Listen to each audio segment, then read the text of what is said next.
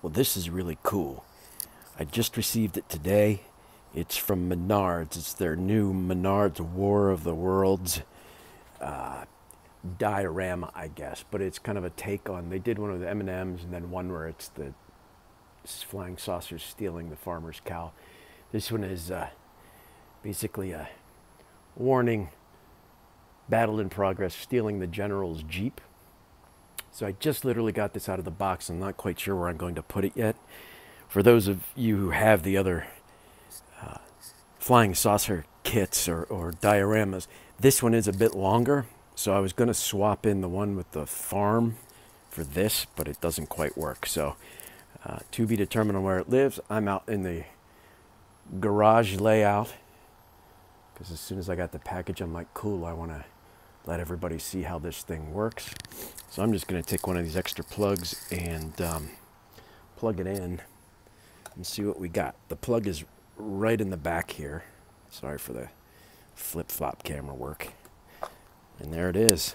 And it's basically, it's cool. So the tank moves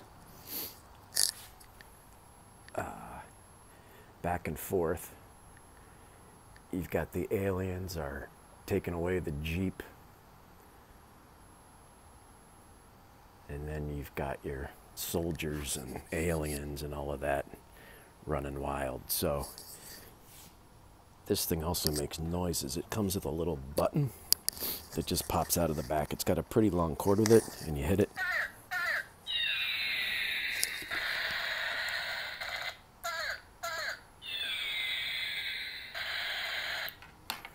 It looks like the turret rotates and you can raise it up and down.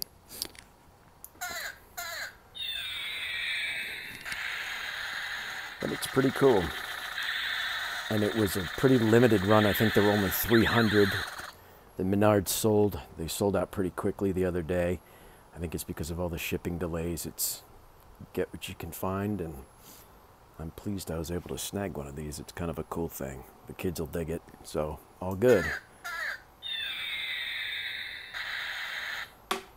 All right, so that's that. And just for,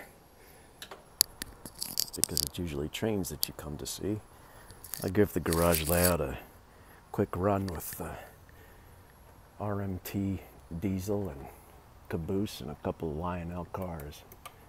Cool. And it is like 30 degrees outside. It's foolish that I'm even in the garage, but I thought that flying saucer diorama was so cool I couldn't resist.